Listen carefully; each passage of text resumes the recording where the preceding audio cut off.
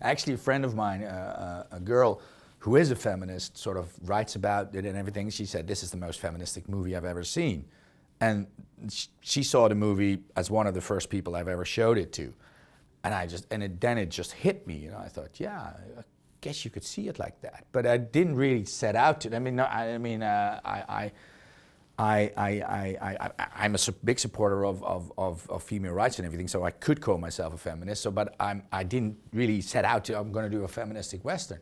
But I guess if you take an honest female point of view, and if you have the views that I have, and if you talk about the things that we do, then of course you can perceive it as a feministic Western. So.